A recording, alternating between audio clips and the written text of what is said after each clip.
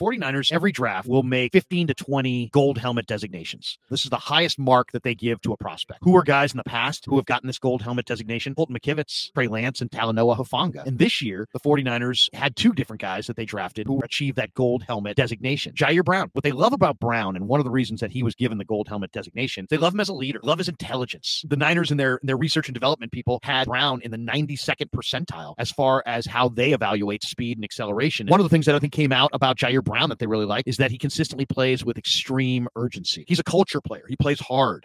He sets the tone. There was one other guy, and it's Braden Willis. This guy was the team captain. 49ers felt like he was an elite competitor. This guy's fighting for extra yards, second effort, third effort, fourth effort, twisting, turning, trying to pull away. You see bigger tight ends. You see faster tight ends. You see more athletic tight ends. But as far as toughness, courageousness to make catches over the middle of the field without worrying about the defender, lighting him up, there are little things that you can see on film that will tell you if the guy's a competitor, if he's tough. And those things came screaming off the film